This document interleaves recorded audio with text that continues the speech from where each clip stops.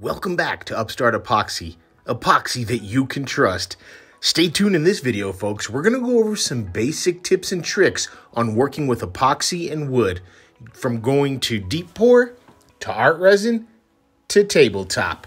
So stick around and let's enjoy the ride. And we're back, folks. So what we wanted to do is make a little video for 3 of our benchmark products to give you some pointers, some pro tips, and some do's and don'ts for when you get started on making your own projects.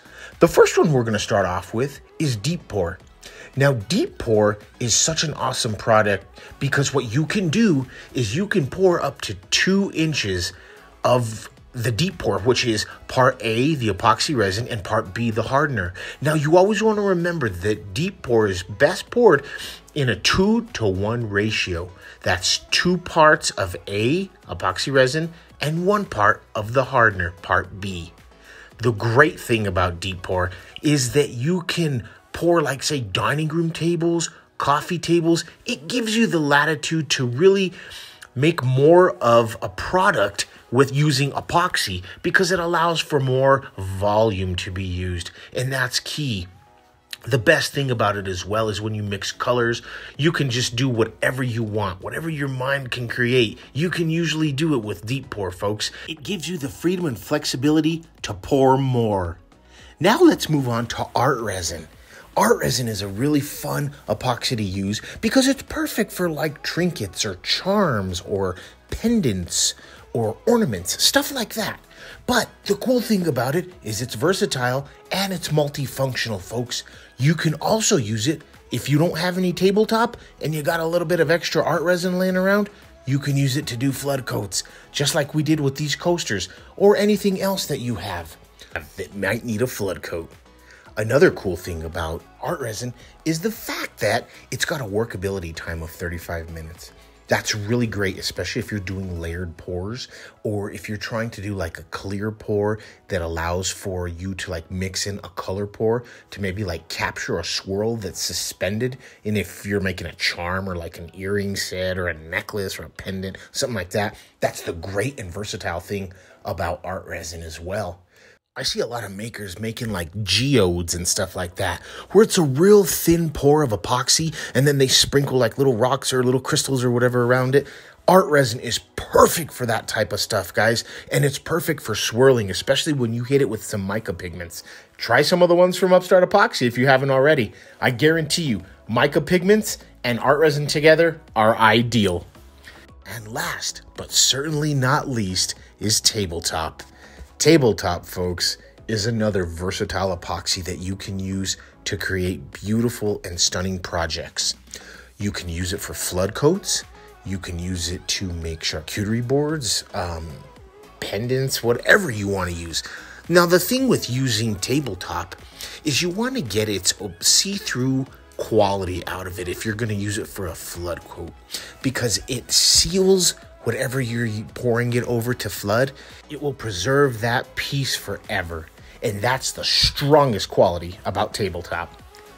Next, if you're gonna pour any of our products in a form, you always wanna prepare your forms for success, folks. That's the key thing. We're using a nail gun here to pop these sides into this mold that we constructed. But after we're done doing that, we're gonna definitely need to put some silicone along that Tyvek tape. That way there's no leaks at all. Leaks are horrible when they happen to you, and I wouldn't wish that on any worker, trust me. So it's always good to have key placement. You always want to level your molds, because if the mold isn't level, then the product isn't going to be level when you're done. And you're going to run into a lot of problems, whether you're planing it or trying to flatten it. You're going to have one side thicker than the other, and you just can't have that.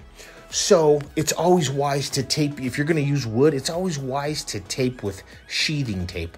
I use Tyvek, I use SureTape, whatever you can. As long as it's sheathing tape, heck, even packing tape works, folks. But like I said earlier, you want to make sure that you get those beads of silicone everywhere, on every joint, nook, and cranny on that form, folks. You do not want a leak. I will do the inside first, then I'll flip it over, and I'll do the underside of the form, just in case something leaks through what I did on the top part or on the bottom part. I just don't want any leaks whenever I do anything. So it's always best to just go the extra mile, tape every seam that's on that mold, and silicone it. That way you don't ever have to worry about a leak, folks. And then it's always good to get, I like to get some hot glue, and I'll glue the pieces of wood to the form itself. That way it doesn't come up when you pour epoxy. I hate using those big clunky crossbars that you can use on some forms that you see out there. I mean, they're okay. They work. I'm not going to knock them and say that they don't, because they do. But I like to take pride in my pours, and I like for people to see exactly what I see when I'm doing a pour. And you may like that too. And if that's the case, put some hot glue on the bottom of your HDPE mold or of your wood mold and get after it. You can do a beautiful pour, post it on Instagram, post it on YouTube, whatever, and it looks a heck of a lot better than having them on crossbars or them big old clunky kettle balls or whatever on your wood. So quick checklist. You tape your pieces of your mold, you assemble your pieces of your mold, then you silicone all the ends and joints of your mold, and if you want to go the extra mile, silicone the bottom as well.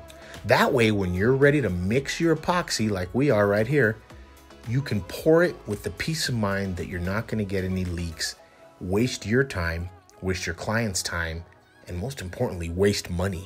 Because I don't think I know a single person that enjoys doing that. And here we have it, folks. Check this out. We just poured, this is over 2 inches of deep pour epoxy. This is about 2.5 inches of deep pour epoxy and leak-free. What did I tell you? If you do it this way, I can only guarantee you that it's going to work. Now let's talk about refining your piece for success. It's always good to clean up your mess, folks, in anything that you do whenever you're working with epoxy and wood. And it does get messy, trust me, it gets real messy. So whether it's taking off the high points or sanding to perfection, you don't want any scratch marks in your wood. You always want to go over everything and make sure that you don't have any of those little pigtails. You want to plane your piece solid and flat. You want that piece to be able to sit on a flat surface and not budge an inch, folks. Because you figure people are buying this from you, you want to give them the best product that you can give them. The best product that describes you as a maker. And if you have to go the extra mile and get you a slab jig router or a planer, it's well worth the money, folks. Now you can use a hand sander, you can use a hand planer to do it. It may take you a little longer, sure, but you know what? You can go to bed at night knowing that you did the right thing for that person that you're working for, that you made them the best piece that reflected you, folks. And that's what I like to tell people. This method right here, slab jig routing, will totally keep your piece super flat, especially for when you're laying it in the mold, because you don't want any epoxy to get underneath. And it will find its way under there, guaranteed. But the amount of it is what you can control. So if you want very little, get yourself one and do that to your pieces. You can also get you a regular planer like this. This DeWalt planer cost me $600, but it was well worth it. This belt sander cost me like $80.